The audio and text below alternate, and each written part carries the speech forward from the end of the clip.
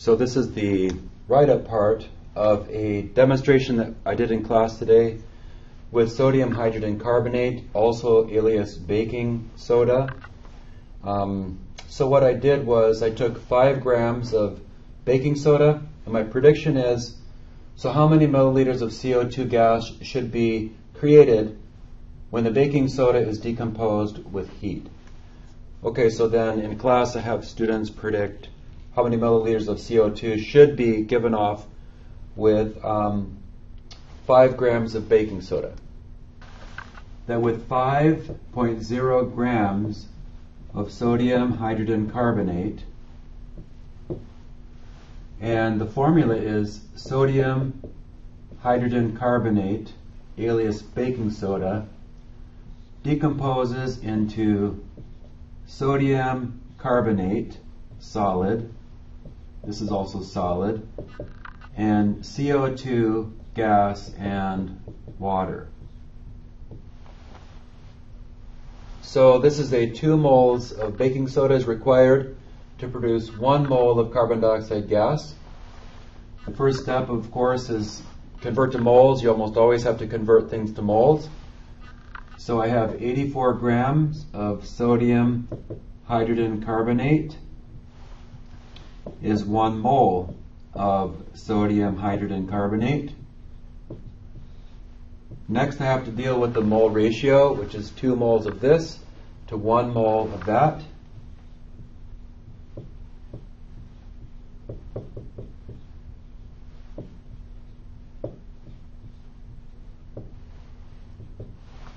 Okay, now since I'm going toward liters of carbon dioxide, I'm going to put in our standard conversion, which is 22.4 liters of carbon dioxide is 1 mole of carbon dioxide. Of course, this assumes 0 degrees Celsius and 1 atmosphere of pressure. I do have 1 atmosphere in the room right now. I don't have 0 degrees Celsius. It's actually more like 20 degrees Celsius, but maybe it won't make a big difference. But this is the standard amount to convert from moles of a gas to liters of a gas. Of course, my prediction is in milliliters, so I also need to finally convert 1 liter of a gas is equal to 1,000 milliliters. Okay, so now doing the math, it should check out to about 666 milliliters of CO2. Round that to 2 sig figs would be 670 milliliters of CO2. Okay, so that's our prediction. I'm going to go ahead and do the lab experiment now, and we'll see how close it matches the prediction. So Professor Kleinium here. I want to show you a little thing that I did in class with baking soda. You can take baking soda and you can heat it up on a Bunsen burner, and it'll drive off gases, and you end up with the solid sodium carbonate left over. But this time I want to try a little different thing. I want to heat up some baking soda, and I want to catch the gases given off in this graduated cylinder that's been inverted and filled with water. So I already set up a part of this lab. I took and put 5 grams of normal baking soda, that's sodium hydrogen carbonate, into here. Now I'm going to heat this up like before, but this time I'm going to catch the gases as they go bubble through these containers, and they'll end up over there. So I set this up on my Bunsen burner.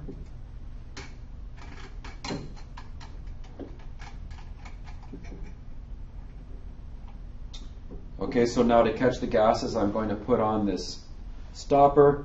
It has a tube attached to it. The tube goes through here, and as soon as it starts to heat, you should start to see some carbon dioxide gas given off.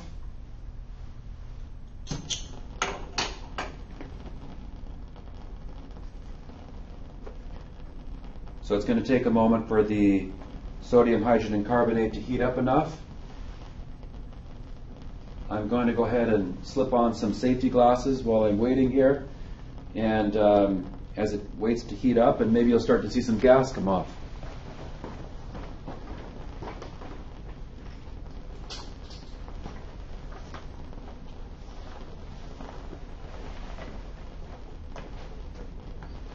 right, so you're starting to see some carbon dioxide gas given off. The real question is how many milliliters of carbon dioxide gas would be given off if you weighed out exactly 5 grams on the scale here, 5 grams of baking soda, sodium hydrogen carbonate.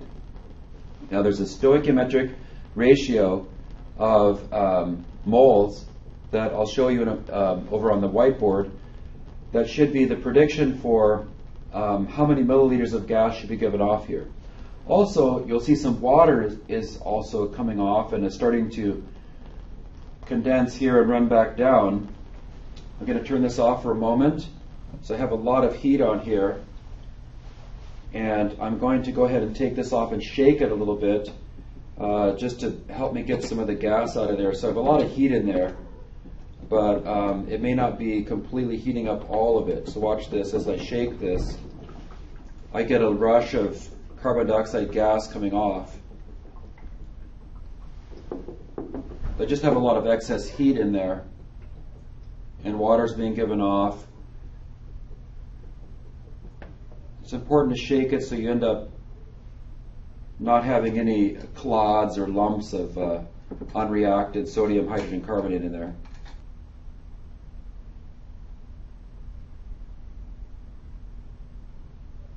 As you can see, there's a reduction in the amount of gas being given off. Maybe this is about done.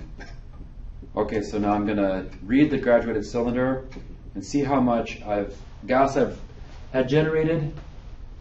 Okay, so I'm going to come around the other side, and I can see that this is 650, 660, almost 670 milliliters. 700 is right here. It's about 670 milliliters. Okay, as you can see with the lab, the prediction came out very close.